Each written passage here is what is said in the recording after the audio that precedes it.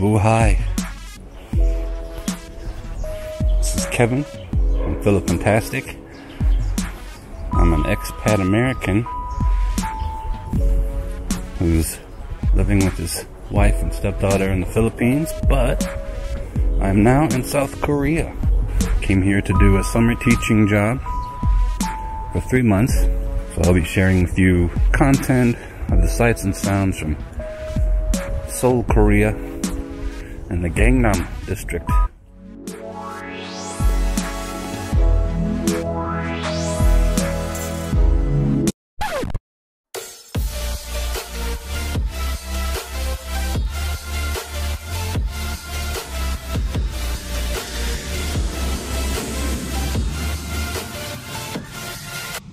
Just got in late last night, arrived around 7 p.m.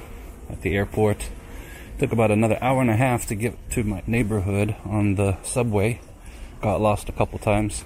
Luckily, after having lived in China, I kind of learned how to read subway maps. I was able to navigate myself here finally. Had some trouble locating the apartment though. It was kind of tucked back and off the main road. This is my street. It's a very hilly area, kind of reminds me of San Francisco neighborhood or the Capitol Hill area in Seattle, Washington. Today I'm gonna go visit the art museum in Seoul, Korea and check out the Tim Burton exhibition.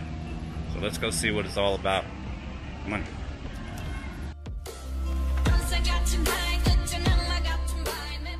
The DDP building serves as a central hub for many creatives.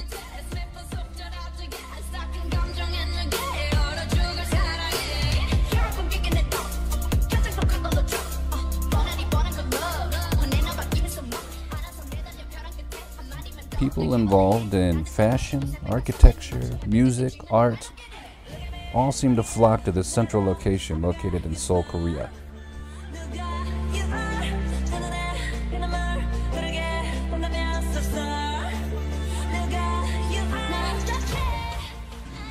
So I had to sign up for a waiting list to get into the Tim Burton exhibit. They said the wait time is about 1 hour, so just waiting until I get my text message to go inside, and hopefully that'll make this trip worthwhile. But we'll see. For as big as a building as it is, there wasn't really much to see at the DDP. I mean, you can walk around the interior, but I didn't see any, you know, expecting from a museum. I was expecting to see artwork and sculptures and all that other fun stuff, but really it was kind of empty.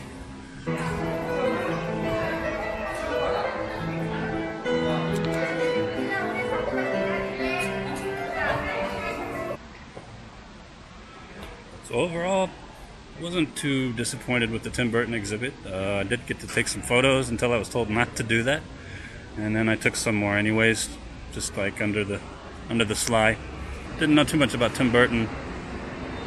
As an artist, spent a lot of his childhood always making doodles and stuff in his notebooks. And then, you know, later on in life that proved to be very rewarding for him in his career. I think nowadays that's kind of frowned upon. Children aren't really allowed to express their creativity that often. And when they do, sometimes they're scolded for it. So kind of a lesson to be learned there. Some people just aren't cut out to be like a math person or a science person. Some people are meant to be creative, artists and musicians and whatnot. So good lesson to walk away with there. And now I'm off to go see if I can catch the sunset at Namsan Hill. So let's go. Alright, so we made it on the subway. Got to the Namsan Hill area. You can see that large spire way off of there in the distance. That's our destination. It's supposed to be a cable car that will take us up to the top.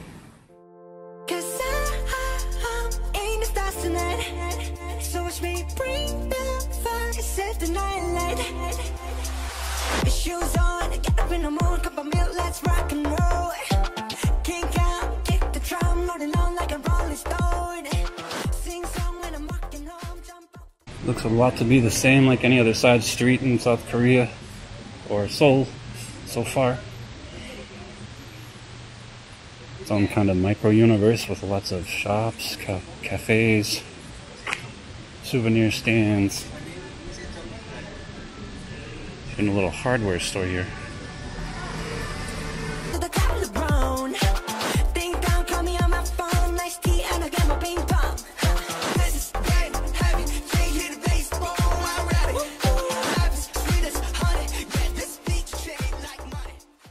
Judging from my map, little handy dandy map here.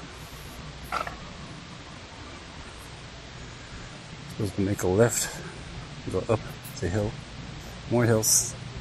One thing I found out about South Korea so far, about my tech, is that Google Maps does just not work here.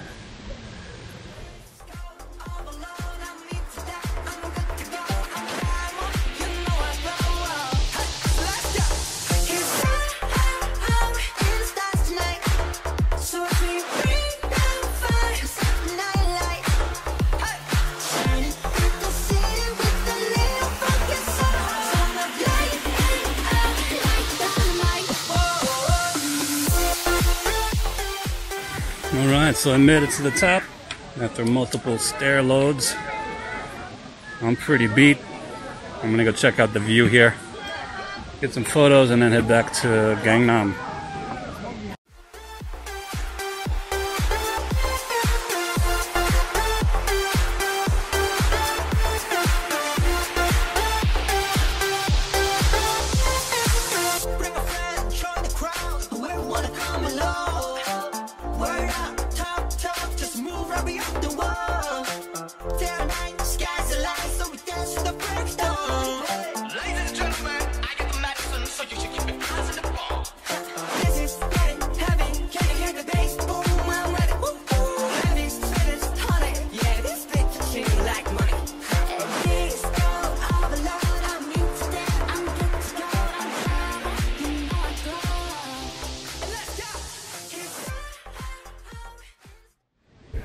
Gangnam Style. So this is the famous Gangnam Square at nighttime. Should be pretty busy right now. We'll go take a little stroll.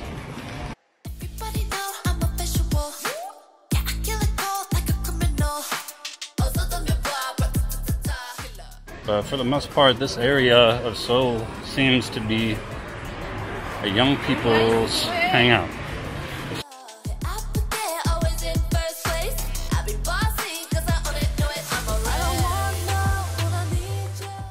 Any U.S. city, you would expect to find all your main stuff on along the main roads of the city, right? Just like this road here is Gangnam Madero.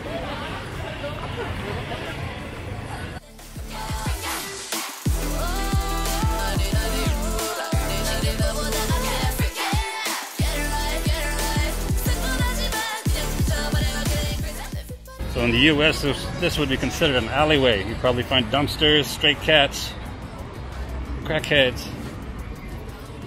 But very clean here in Seoul. They utilize pretty much every space, every building, every street. Oh, look at that. Chicago pizza. To put that on the bucket list.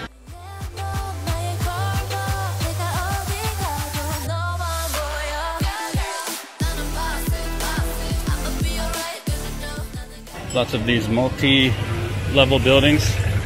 Each level has at least one business, if not more.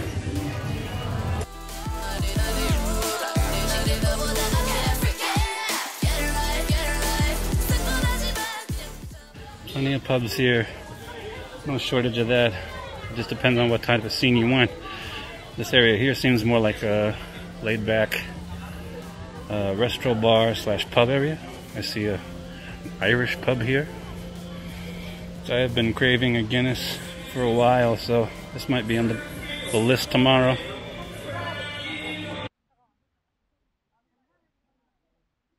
Just want to thank you guys for watching. Do me a favor and hit that like button, subscribe, and the bell so you won't miss out on any more mediocre entertainment. Salamat.